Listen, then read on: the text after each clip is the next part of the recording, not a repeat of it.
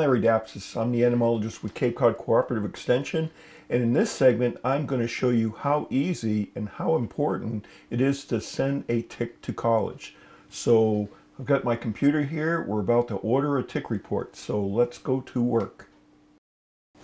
Alright, so what I've basically done to start this process out is we go to the website for the Laboratory of Medical Zoology at UMass Amherst. You just go to tickreport.com, and that's where I am right now. Alright, this is the home page for tickreport.com, and before we place our order I want to point out just a couple features here on this. In the lower right corner there's a red circle, and that is a chat button. So if you run into any problems at all, you just go to the chat, type your question or describe your problem, and they monitor this thing very, very carefully. The other thing is up here, there's a link to statistics. Now, the laboratory keeps every single data point that's generated with people sending in ticks for testing from basically all over the world. And in the database right now, there's almost 45,000 ticks. So what you can do is go to select a location, so Massachusetts, put in a zip code, so I'll put in Barnstable, and any species of tick, we'll look for our friend the deer tick, and any pathogen, and basically bingo, there's 56 ticks that matched our criteria, and we can look at what the percentage of infection is for ticks in this particular town. So it's an interesting way to kind of characterize what's the exposure risk in a certain region. So when you click place your order, you come to this page. Let's get started. So what I've done already is I've put in my contact information, my name, my email address, my phone number, notification. I want to get my tick report by email. Where did you hear about us? I've used these guys before. I've sent 4,000 ticks to college in my 7 years. And there's a terms and conditions button. And basically what they're saying is that this is not to provide, this is not medical advice per se. This is not a substitute for talking with your primary caregiver about, having a tick bite and what potentially might be going on with you. So you basically accept that, move on, and we're going to place our order.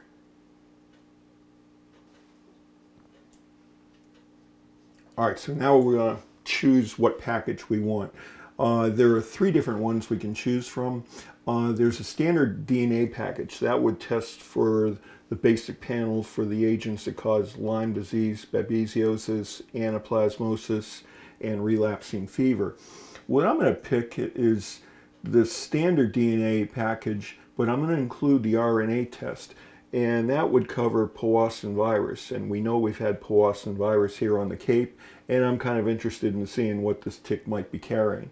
So then we go to next, and how would we like to test? How many ticks? Well, we just have one adult female deer tick. I'm going to indicate in this, for the purposes of this exercise, it was found on me, male, host age, 62, attached to skin, yes. Was there a rash? No. Part where the tick was attached, we're going to say lower leg. They ask you for an approximate time of how many hours that tick was attached, and I'm going to indicate, I think it was on me for a day. And what date was the tick removed? So we just scroll to this calendar. I'm going to say yesterday. Presence of a rash? No. Additional notes? No. So we go to next. And basically how we're going to pay for this. And I'm going to indicate that I'm going to pay for this by check. And then we just click on complete order.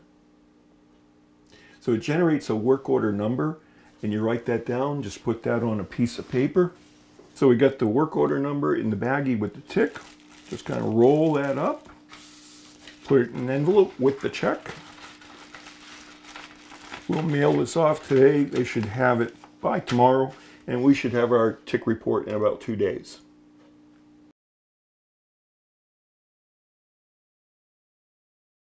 So we received a tick from Larry Dapsis, who sent it from Cape Cod. I'm going to open his envelope and take the tick out so that I can identify it before it gets tested. So I need to get the tick out of the bag. All right, now that the tick is under the microscope, we can actually identify what type of tick it is. Different ticks pose different risks because they carry different pathogens. So I can see that this is an adult female deer tick, and it's been feeding for some time. So I'm going to take a picture of the dorsal side right now, and then we can upload those images to the tick report. And then I'm going to flip the tick over.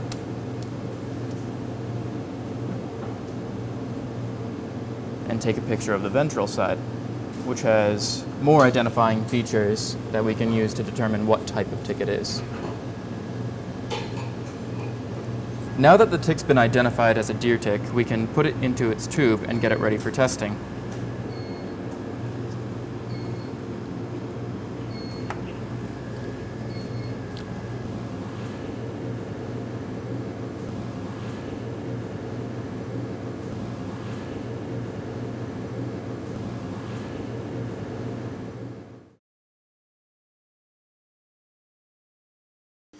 All right, it's been 2 business days.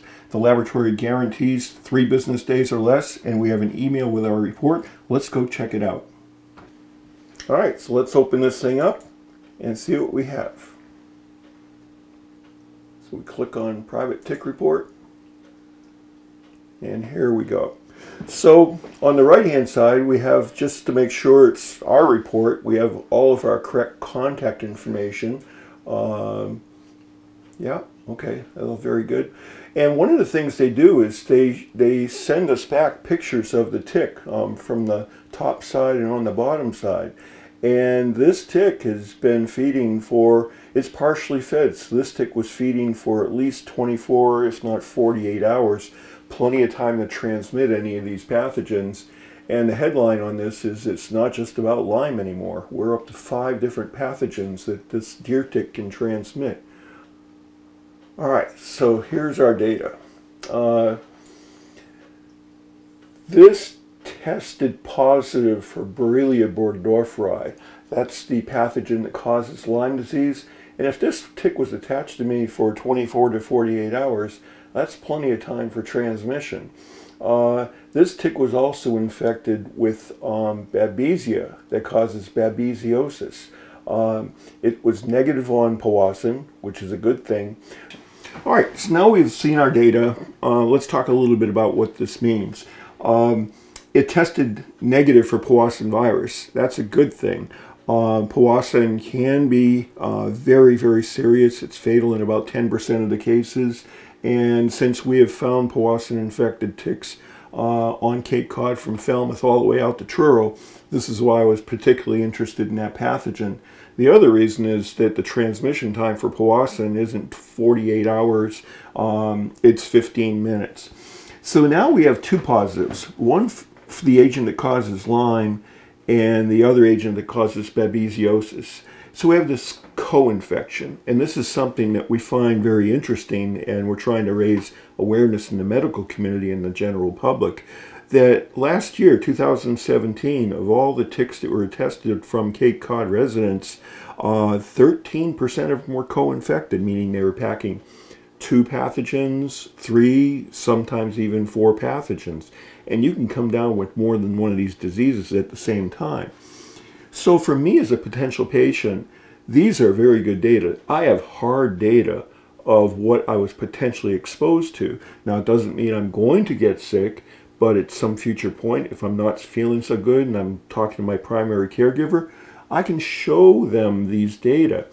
And for the doctor, now it provides maybe some guidelines of what they should be looking for to give their patient a full and correct evaluation. So we think it's potentially a good diagnostic tool for the medical community. So I'm very happy having these hard data in hand. And if I'm moving forward and I'm still feeling pretty good, I know that I've got a service behind me that if I should ever get a tick bite in the future, and we should all think about prevention as the thing we should focus on the most.